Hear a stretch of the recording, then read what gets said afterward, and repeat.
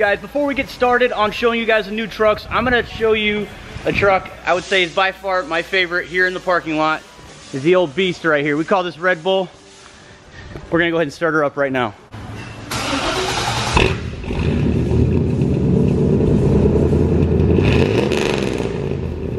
Okay, so I'm here at work. I have a 2019 GMC Sierra, and what makes it an AT4? I have my man Mike Love here. He's gonna explain to me, first off, what an AT4 is, because honestly I have no idea. And we're gonna compare the similarities and the differences between the 2019 Chevrolet Silverado, which is a half ton, and then the AT4, both 6.2 liters, or is that a 5? That's gonna be one of the major things that makes that the GMC has over the Chevy in this. But what makes an AT4 is this. AT4 is essentially, it's above an SLT, but not quite to the Denali level. So it's for the guy that wants to be in the Denali, but wants an off-road capable vehicle. So the differences being, the AT4 has a 2-inch lift kit on it.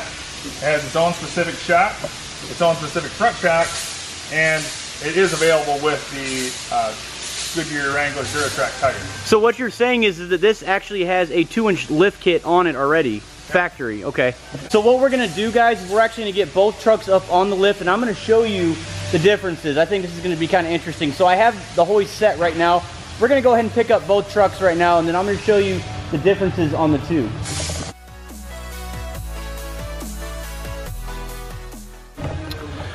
Okay, so now that we have these up in the air, I definitely wanted to point this one out to you guys. The 2019, the way this is set up is stock with a 2-inch, I guess, lift or leveling kit.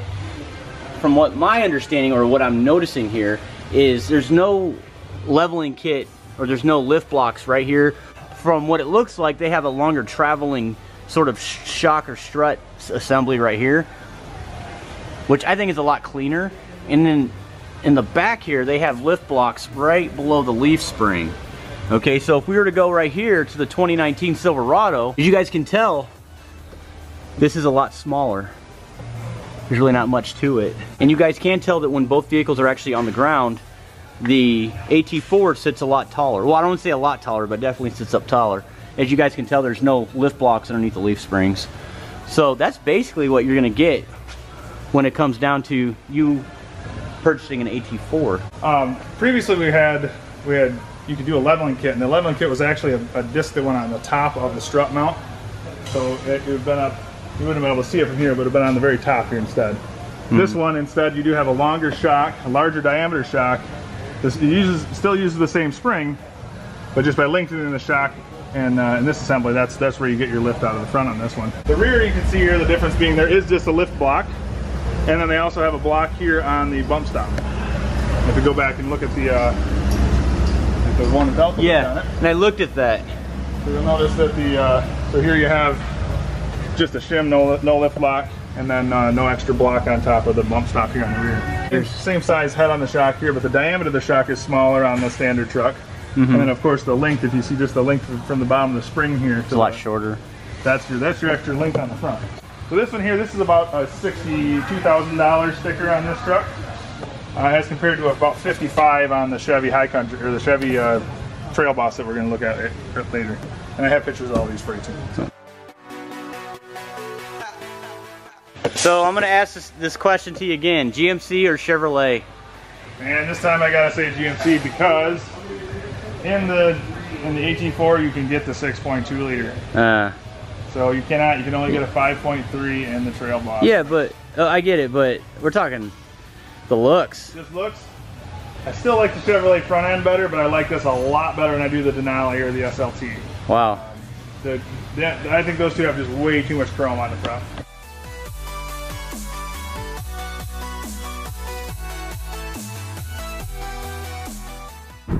Forget all this nonsense. We got a Z06 right here. Supercharged. Bet you this isn't cheap. $83,000. I got that. No big deal. Hey Mike, sell me a Z06 2019 Corvette. You want one, baby? All right. You got $86,000 to blow. Yeah, man, it's just money. Demonstrated before. Okay. And then turns into a step here for you. So this is where the magic happens. The bald eagles. So, thanks to one of your fact-checking internet trolls, I misspoke myself on the when you thought it was a big block and I said it was a small block 427. It is not. It is about 376 cubic inches. It is not actually even 6.2. It's 6.156 or something like that. So we round up. Yeah, we round up a little bit. But it's the same same small block design as before. This is the L87. The previous 6.2 would have been the L86. The 5.3s are the L84 and the L83 and L84 now is the new one with the active fuel management on it. I'm the first guy that has one of these. Supercharged. Supercharged. There you go. 6.2 liter. Yeah, you know what? That's a good idea. We got to take that one and put the pieces in this one. Let's do it. Because 6.2, right? 6.2, yep. Oh man. So there is some other differences. The 6.2 in that one is a lower compression. This is 11.5 to 1. I believe that's only 9.5 to 1. When you have the power adder on there, that higher compression wouldn't work out for you. So you would have to do some other changes in this engine to supercharge it. Unless you're going to run like race fuel all the time. Can we just start the Corvette? Yeah, absolutely. Let's do it, America. Let's start the Corvette, guys. Corvette's got an awesome... Are the keys in it? It won't start. Ah! Yeah, it's dead. How is the Corvette dead? It's been sitting here. Oh, wait. Oh, we got some life. Here, give me the keys. Let me see. No, she's dead. I don't think it's going to work. I bet you we hit the button to this place. Here's a video I need to do is how to properly store your Corvette. Because if you leave them sit like this for too long, the battery goes dead.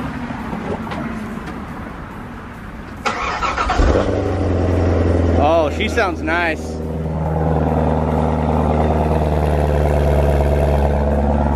You know what we need to do, Mike? I think we need to take that 6.2 and then, whoa, how are you doing that? Check this out. So here's your tour mode. Okay.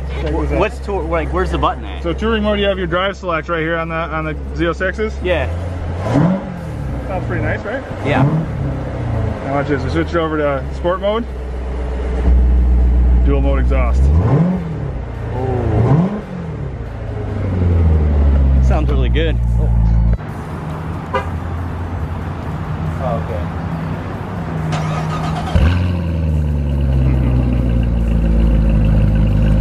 Mike, are you sure you don't want to just give me a discount on the Corvette?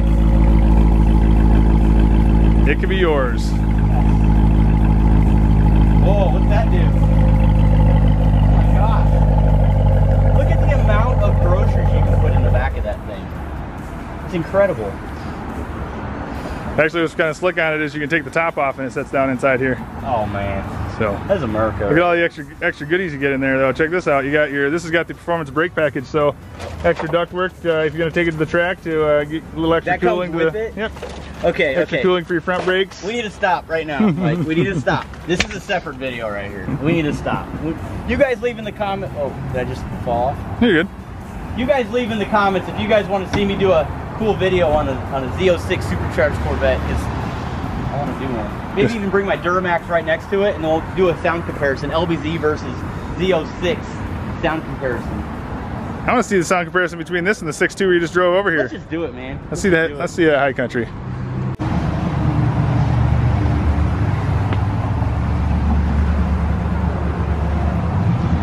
Should be good, right? That should be good. So what we got going on here, Josh? This is a really stupid comparison, but they are both 6.2 liters. So we're gonna start it up. We're gonna rev it up. This is gonna be interesting. So I'll let you do the honors. Here's the keys to one. Oh, okay. All right.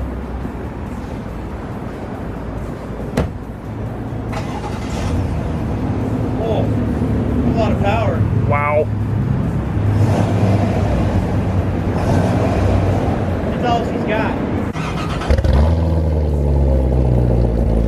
Nothing like it. Rev it up.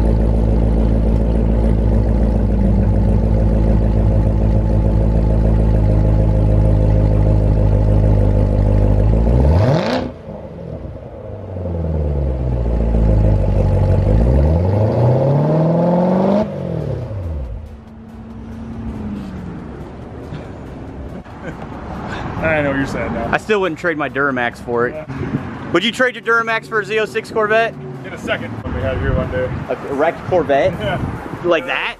Red Z06, the guy hit a curb with it. He spun out, went sideways, hit the curb with it, and actually totaled the car out because it pushed the front suspension back a little bit. Wow. I was like, you know what? What's $50,000 for a wrecked car? I think he wants to race. I'm not sure. No, we're not running them. Okay, we'll run them. 5.3 versus 6.2 liter. I got speed slicks on this baby.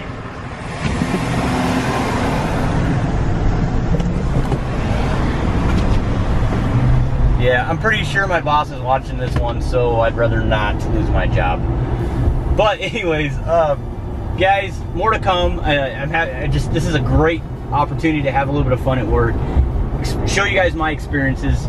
So I'm constantly in the shop getting dirty, working with everybody, learning a lot. So I want to, you know, basically expand your knowledge on what I know. Of course, that's what this video, what this channel is all about. But you guys have a great day. I appreciate you watching the videos. Make sure you subscribe if you enjoyed the content, and I will see you on the next video. Take care.